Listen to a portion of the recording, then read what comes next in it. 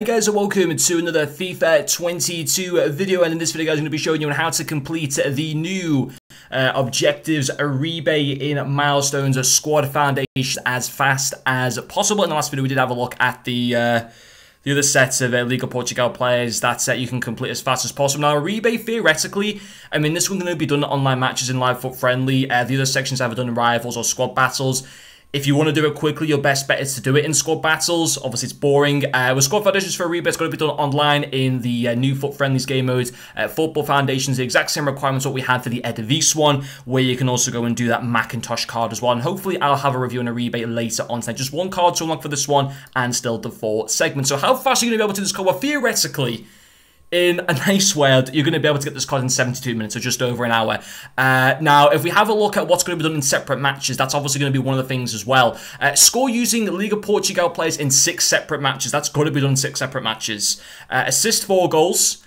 Score 6 finesse goals. Those 2 could theoretically be done in 1 match. And finesse shots, as more updates are being given to the game, finesse shots are becoming, at least in my opinion, easier and easier in this game. And win 4 matches as well.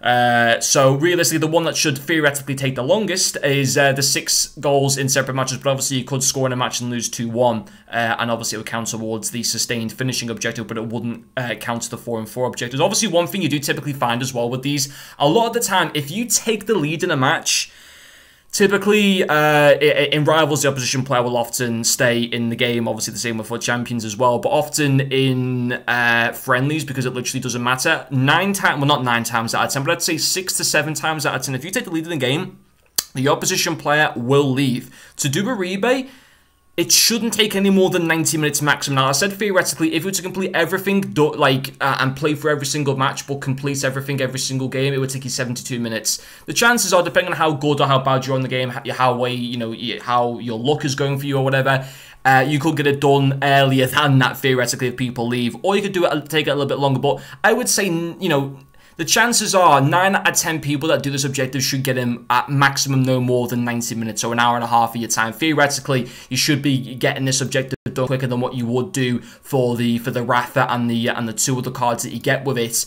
And that's the only thing they can really say. Obviously going into friendlies, it's a card that expect a lot of people to to leave their matches pretty much not long after you've scored. And as I said before, it's a thing that it shouldn't really take you any more than 90 minutes maximum. The only thing I could say as well, and I personally did this because I knew that the Liga Portugal objectives were coming.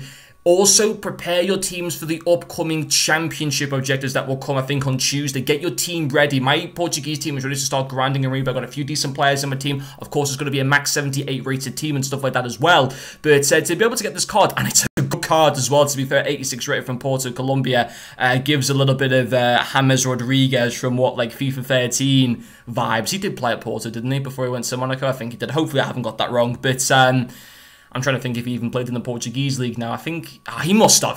But anyway, yeah, it's a card that shouldn't take you any more than 90 minutes to be able to do at the very maximum, at least in my personal opinion. And hopefully, even shorter time than that. But anyway, guys, that'll finish off this video. Thank you very much for watching, and see you guys later.